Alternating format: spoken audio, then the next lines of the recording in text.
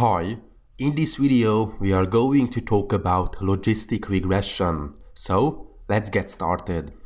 Basically, in the previous lectures we have been discussing linear regression and we came to the conclusion that okay, sometimes it's working very fine. But let's suppose this situation. This is kind of a credit scoring example. Let's suppose the fact that we have a single feature, basically a single explanatory variable, the balance on the credit card, and we want to predict whether that given person will be able to pay back the debt. And of course, we have two categories. The one, it is the yes when the given person is able to pay back the loan or the debt. And the zero, which refers to no, so the given person defaults on paying back the debt, so he or she is not able to pay back the debt. And we have the data set with several balances. If there is a little amount of credit on the credit card, of course there's a higher probability that the given person will default.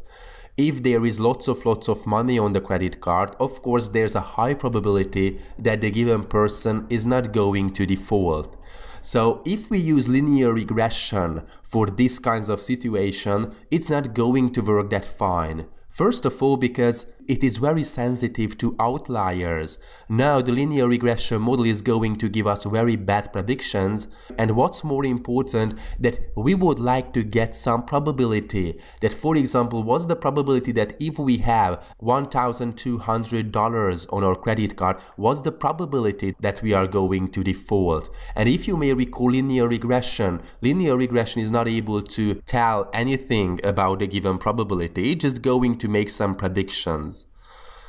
Okay, so a better solution would be to get something like this, and this is the so-called sigmoid function or logistic function, and it is a bit better solution.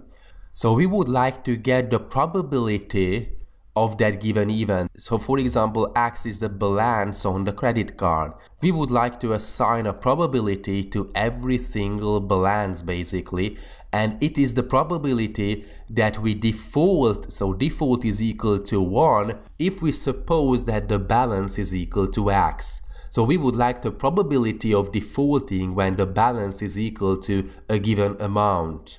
So it's the probability of default when we know the balance, and this can be calculated by this formula, e to the power of b sub 0 plus b sub 1 times x divided by 1 plus e to the power of b sub 0 plus b sub 1 times x, where x is the amount of credit on the credit card, $1,000, $100 and so on.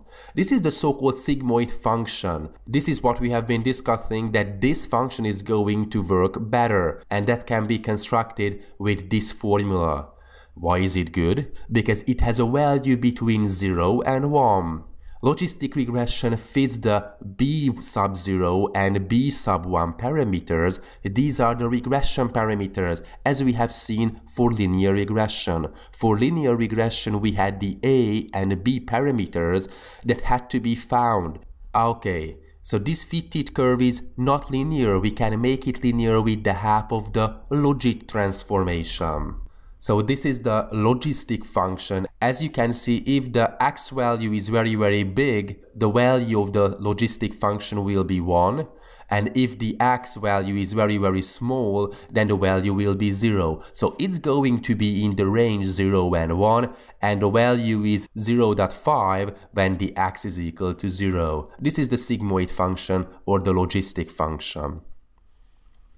Okay, so what is this Logie transformation? We have been talking about that, okay, it is a non-linear line, but we can make it linear with the Logie transformation.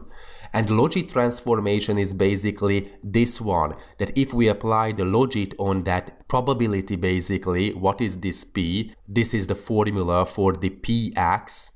If we use this Logie transformation, which is basically this transformation, we take the logarithm of the px divided by 1 minus px. If we do this calculation, this px is equal to this term, so we just have to make some calculations and we take the natural logarithm of that expression and we come to the conclusion that it is equal to b sub 0 plus b sub 1 times x. And okay, you may guess that okay, it is the same as we have seen for linear regression. We like this linear model. We are able to find the b sub 0 and b sub 1 parameters with the help of gradient descent and so on. So the point of the Logie transformation is to make it linear. So logistic regression is a linear regression on the Logie transform. How to feed the parameters, what kind of parameters, the b sub 0 and the b sub 1 parameters with maximum likelihood method or gradient descent method as we have seen for linear regression. Of course, we can have the multivariate logistic regression. We try to make some predictions whether the given person will default or not, but we have other data such as the income, the balance and the age. Of course, it can be expressed in these forms. The x1 is going to be the income, the x2 is going to be the balance, the x3 is going to be the age. In this general formula, I suppose that we have n features basically. In this case, we have 3 features, income, balance, age. So we are able to generalize this logistic regression to as many features as we want. Okay.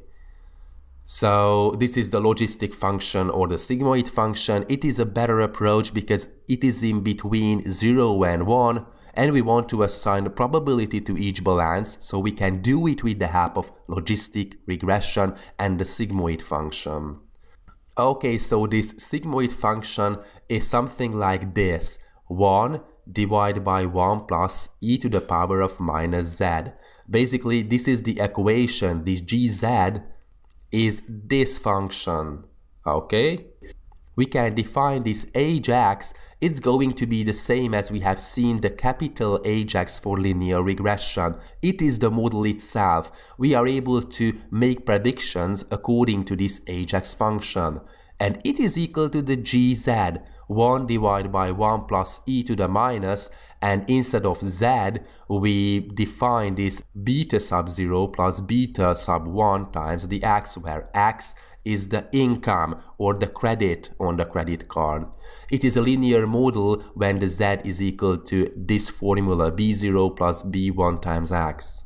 If the z is equal to minus infinity, this is what we have been talking about, the value of the sigmoid function is 0. When the z is equal to 0, it's equal to 0.5. When the z is equal to plus infinity, the value of the logistic function or the sigmoid function is equal to 1.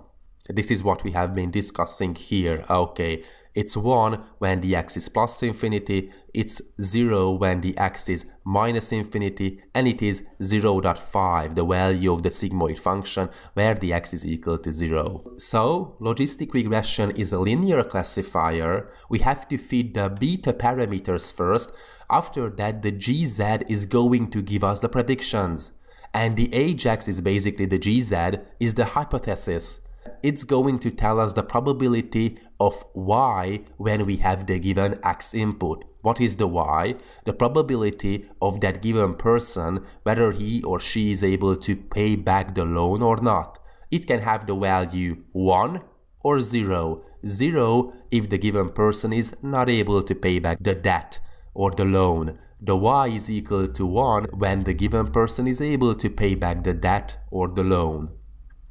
For example, credit scoring when the ajax, which is equal to the g of z, as you may recall, the ajax is equal to the gz with these parameters basically, is greater than 0.5, then we predict that the y is equal to 1, which means no default. If ajax is smaller than 0.5, then the y is equal to 0 and the given person has defaulted. It is the same as we say that the z is smaller than 0 default, z is greater than 0 no default, and the z is equal to 0 is the decision boundary. It's very important that what's the z parameter here, this beta sub 0 plus beta sub 1 times x. If we make it equal to 0 and we calculate the x, basically it's going to define, in this case, a linear line in a two-dimensional plane. It's going to be the decision boundary, and the decision boundary is going to separate the predictions that on one side of the decision boundary there's going to be the y equal to 1 cases, and on the other side of the decision boundary there are going to be the cases where y is equal to 0. We are going to talk about the examples in the coming video. Thanks for watching.